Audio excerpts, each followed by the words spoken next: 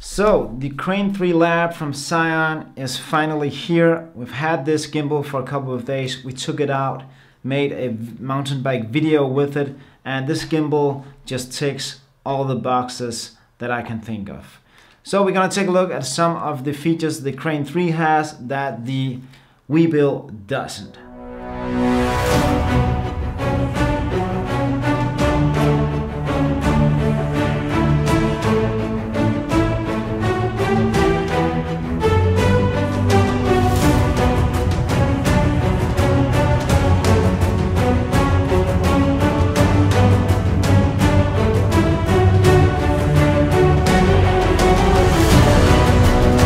Pretty cool gimbal, right? Let's take a look at some of the features that I really like about this gimbal.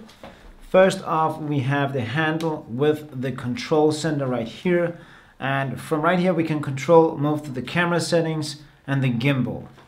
You have the ISO button, aperture and shutter speed, that's the go mode, and that is on and off button. On the side we have the follow and the POV mode and the reset button. The way it works is you just press once and it goes into follow mode. And if you want to get back to pan follow, press down here on the pan follow button. And there's also the lock mode, it's down here.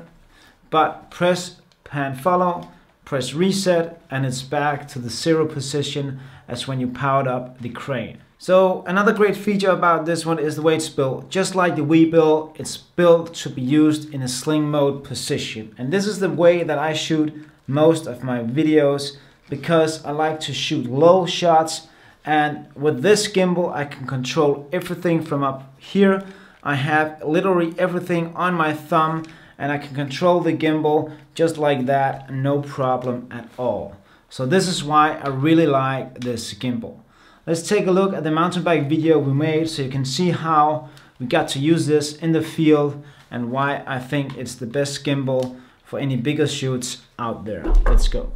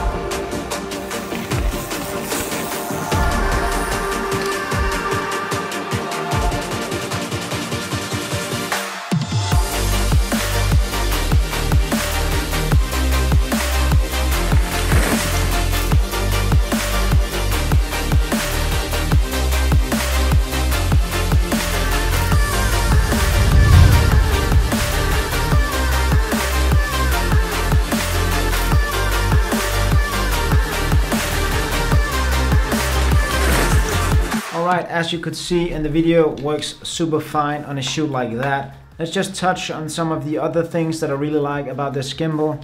One thing is the locking mechanisms, which you also get on the Gimbal.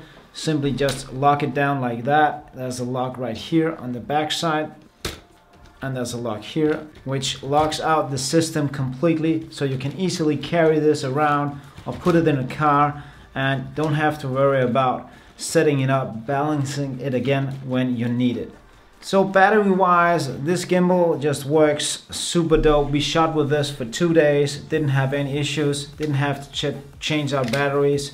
There's 3 of these bad boys down here, so they'll last for a long time, I can tell you that. You can also attach a monitor or an iPhone, connect wirelessly so you can transmit the image. Haven't tried it, so I don't know how it works. That's kind of it. I like this gimbal very much. I can recommend it. I've tested it in the field as you saw in the video.